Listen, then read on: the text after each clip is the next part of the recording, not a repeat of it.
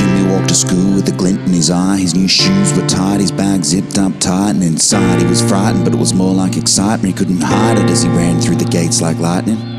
Jimmy's life is one that epitomizes the current temperature and education climates. He said, "Hi, miss," as he walked through the door, dropped his bag on the floor and looked around in awe.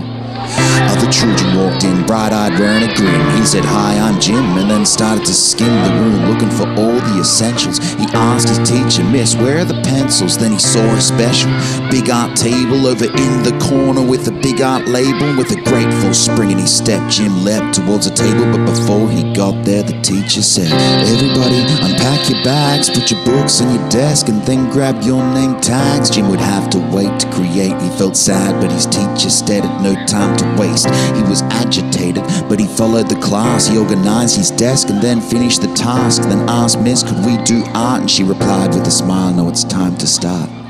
The first lesson of the day was to write out his name. So Jim started with a J, but soon lost his way, cause when the teacher collected the names to be corrected, his page with his name was not what she expected. From one side to another, little Jimmy had covered his whole page with J's of assorted colors. "Do you love it?" he asked as his teacher walked past. She said, "Jimmy, listen to me, this was not the task." At first there was a gasp, then started the laughter. He should have covered his sheet faster, his page was a disaster. "You'll have to start up again," his teacher said, then clicked a pen, bent down with a frown and wrote J-I-M. So it began.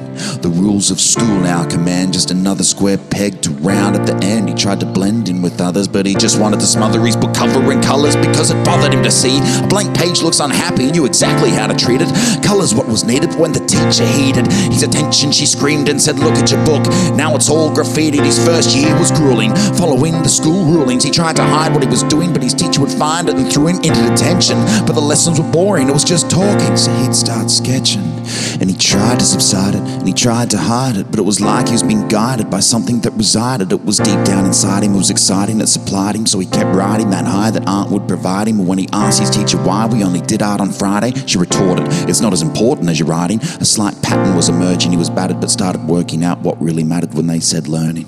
Cause Jimmy struggled with maths, he couldn't comprehend, he was behind them in science, he didn't understand, he couldn't spell very well, and his writing was bland, but little Jimmy was a genius with his own two hands. Give him a paper to be graded, he'd sit silent for an hour. Give him a paper to be creative, he'd make a paper Eiffel Tower. Give him a pencil double four, he'd turn silent and slow.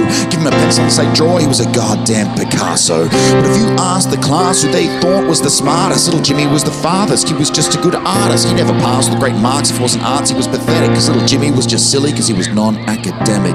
So year by year and teacher by teacher, Jimmy's love of art, his most distinctive feature, was beaten out for want of a better word. He let his colours adjourn and knuckled down with his work. And when he turned 13, Jimmy's apple was rid of that worm. He didn't draw a squirm, he'd finally learned how to learn. Turned a corner, went through the roof, caught up with maths, his reading improved, he could spell really well, he had found his groove. He was getting much smarter, all he had to do was lose that need to constantly create, that need to feed his artistic state. And once that abated, his schoolwork was great and he could concentrate on all the things that made him smarter, all the things that really mattered, like punctuation, like spelling and grammar. And he hammered him with academic stamina. Yeah, he just had to lower that artistic anima. Yeah, I'm proud of you, his teacher said with a smile, and piled praise on the newly reformed child. And he compiled these skills that helped him in life. His silly need to create had just gotten him in strife. Now he thrived, fulfilled his academic potential, just had to learn the right way to use his pencil.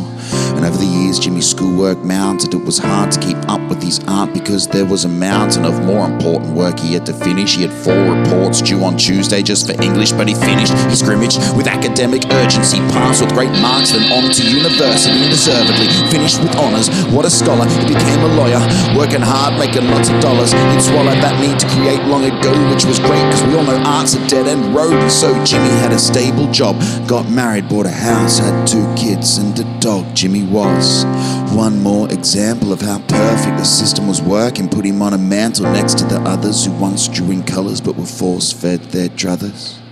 Then one day, Jimmy stayed back later, working hard on a case, and there was lots of paper all over his desk. It was a mess, he was stressed, but he had to finish this work. He had no time to rest, and as he pressed his hands up against his temples, he looked down, saw a law book and a red pencil, and he knew he wasn't meant to, but it was a bland book cover, and he thought to himself, it could do with some colour.